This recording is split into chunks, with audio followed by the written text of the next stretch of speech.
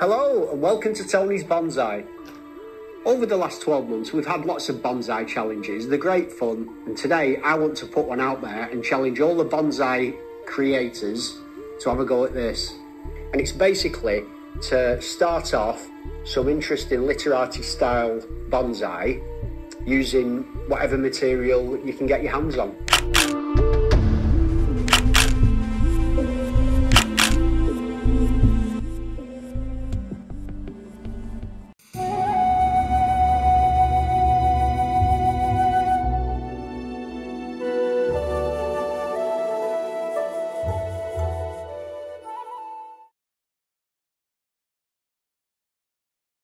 Hello and welcome to the Bonsai Garden, and you will have seen from the intro that Tony of Tony's Bonsai has thrown out a challenge to YouTube bonsai creators like myself to have a go at creating a literati style bonsai tree.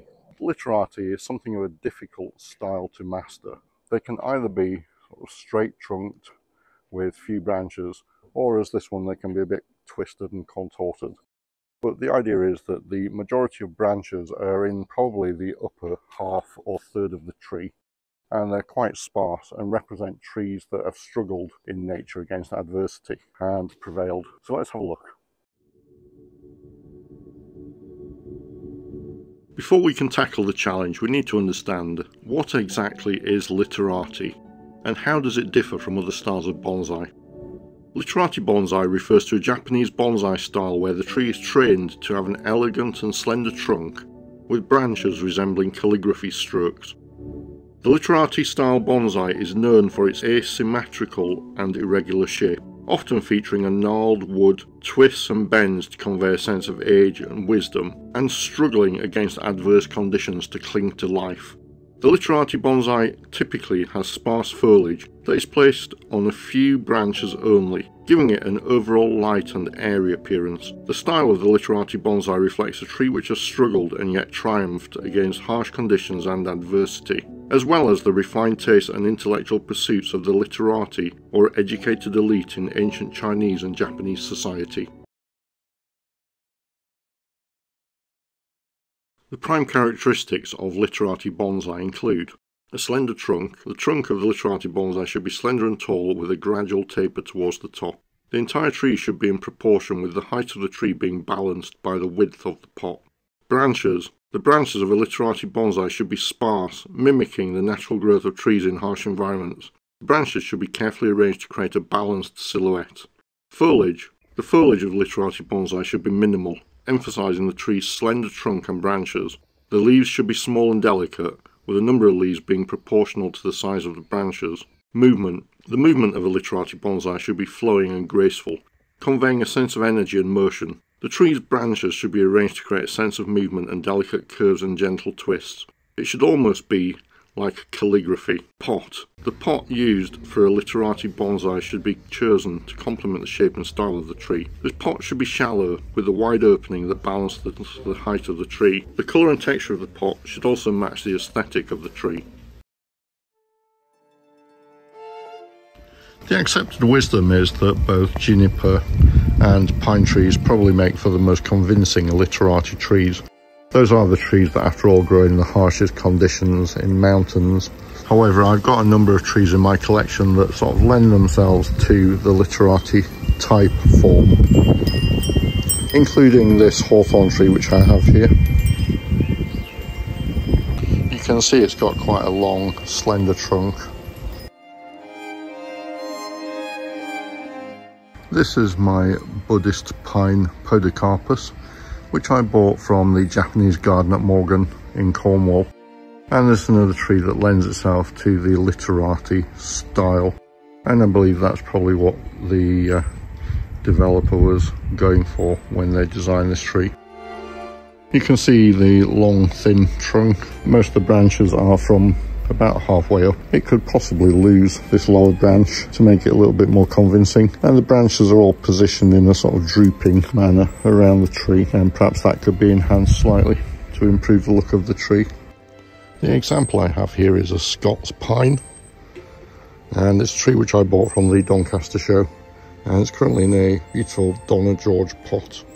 And you can clearly see that it has quite sparse foliage. It's actually quite a young tree. But also, if you were to lay this out as a straight trunk, the foliage is all happening in the upper portion of the tree. It's got some quite tight bends in there to suggest that it's had quite a harsh life.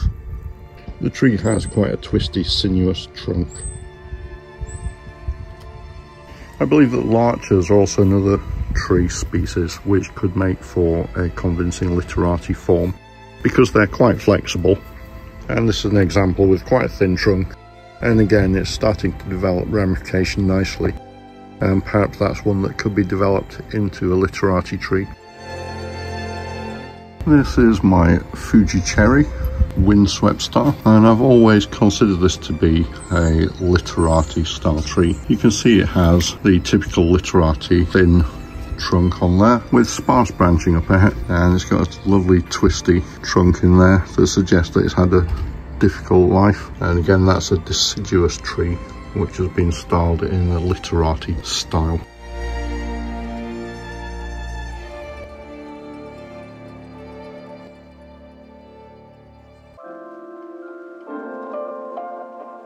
Bonsai design is a combination of visual mass and areas of negative space. A successfully designed bonsai will feel balanced and stable.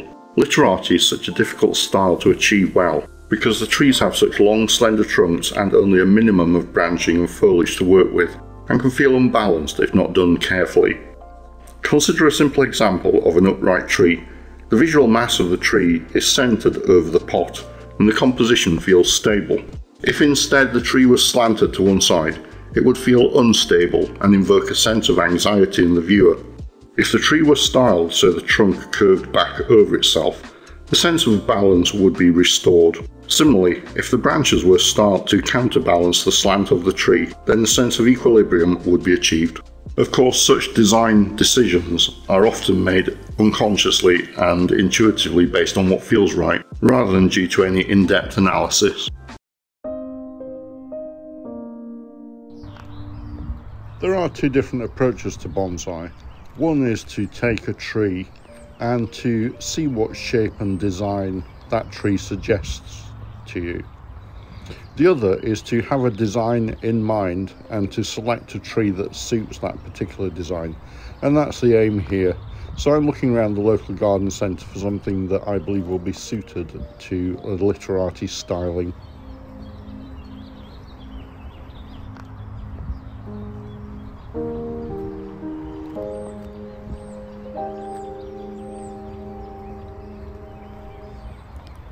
This is interesting. It's a Pinus parviflora nagishi, which is in a columnar growing style, and it's clearly quite a vigorous tree. And I wonder if that might lend itself nicely to styling as a literati.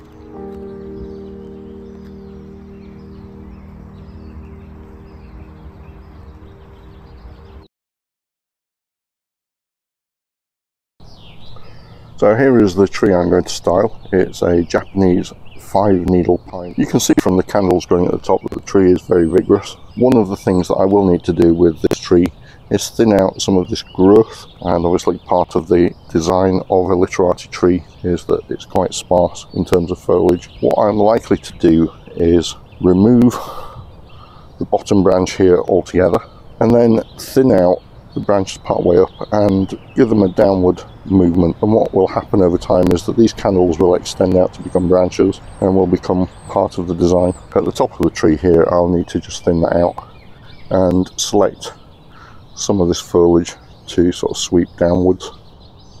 Here is an image from the Literati book, which is the sort of thing which I'm aiming for with this tree. Now bear in mind this is only the beginning of the project, and so I'm just really setting this tree up for that style. It won't by any means be a completed tree by the end of this process, because one of the key features of a literati bonsai is that they have very sparse foliage and branches tend to be in the upper, perhaps third or half of the tree. I'm removing this branch here. My front is likely to be in here somewhere, and I'm also going to need to remove some of the branches in here.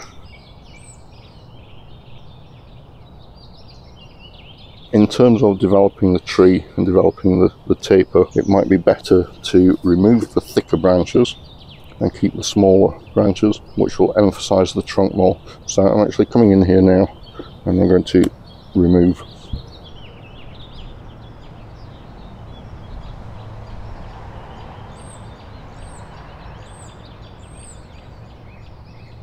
And so what I'm going to end up with is a tree which only has 2 or 3 branches that are wide into a downward position. Lose quite a lot of this foliage in the apex and select a new leader out of that.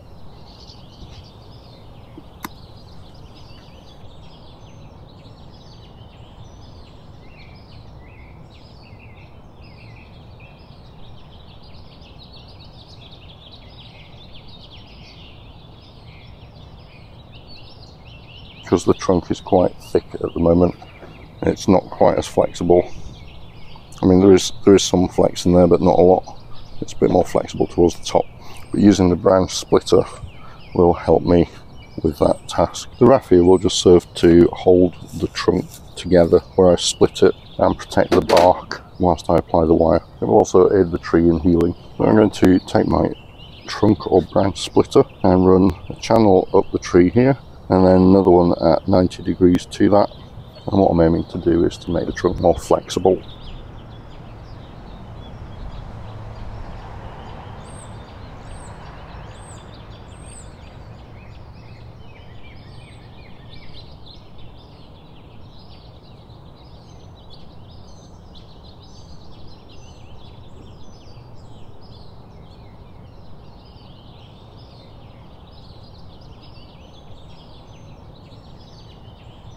You can see now that the tree will rotate and move much easier.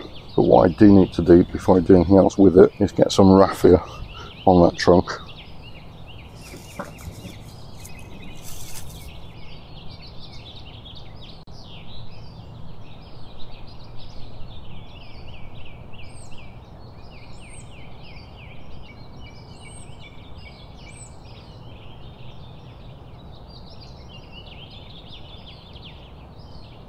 And you can see that raffia now is serving the purpose of just holding the trunk together, and also when I apply my wire, that will protect the trunk and also stop it from splitting or snapping.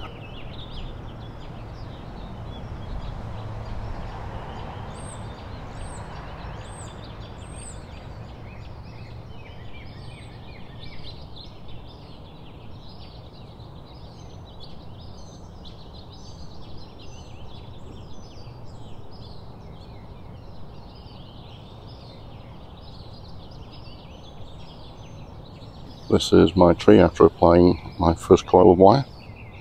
I'll see how I get on with bending it. So I'm bending the tree and also trying to twist and turn the tree at the same time.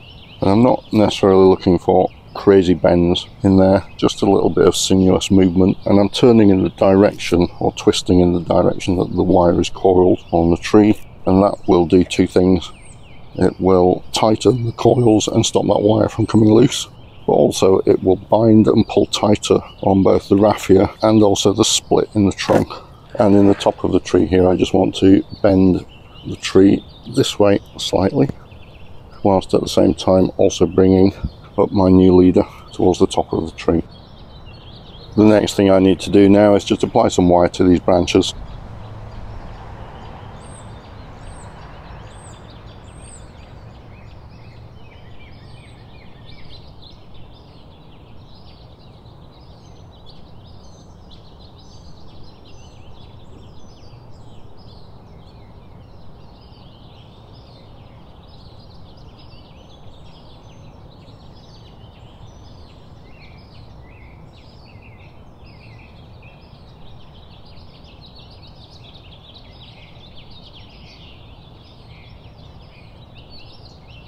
So here we go then, here's my effort in starting a literati in a columnar form, and it's by no means a completed and finished tree at this stage. It's just the beginnings of the tree, and we've got the long thin tapering trunk, we've got sparse branches which are growing and sweeping down. Actually, I've been looking at this tree and rotating it around and thinking that perhaps it might make a better tree if this was the apex at this point and losing that top part of the tree. Coming in and snipping off this upper portion of wire, and then a fairly hefty cut coming in at that point. And that's the top of the tree gone. And I just raise this little bit up to be the new leader.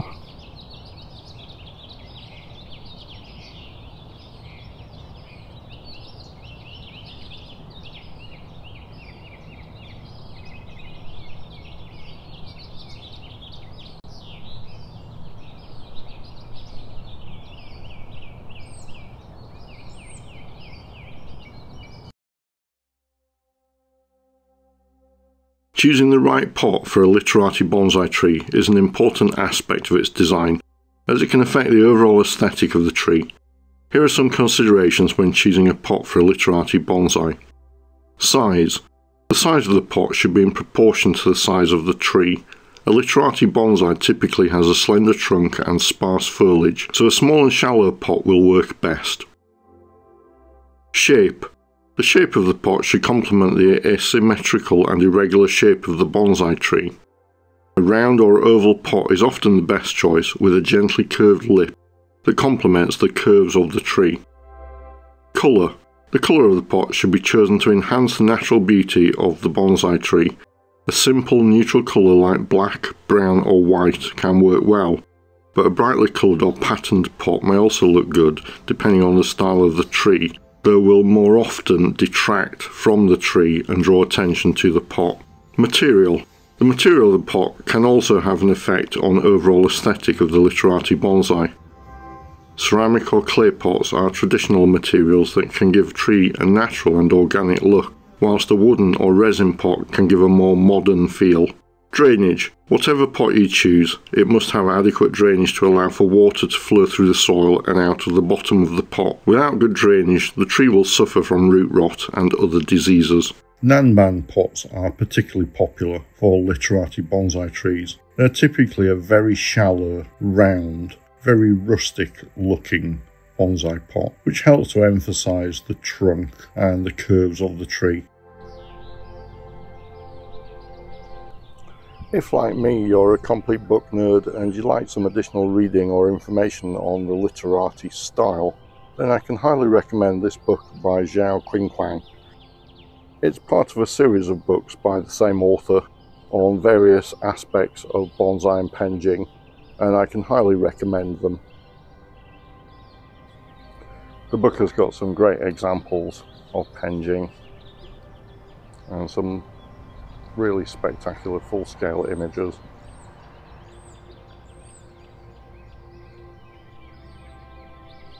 Goes through the various tools and techniques used for general bonsai, and then the back of the book contains several examples where the author has taken nursery trees or young trees and starved them through a number of years to become fairly spectacular Literati style trees. It's really probably the best written resource on the subject, certainly that I've come across. The book is available on Amazon fairly readily, and it's Literati style penjing Chinese bonsai masterworks by Zhao Qingquang. I hope you found that useful or interesting. If so, please hit the like button, show your appreciation, and you might want to consider hitting the subscribe button to be notified of future videos. Thanks for watching, and hope to see you in the next one.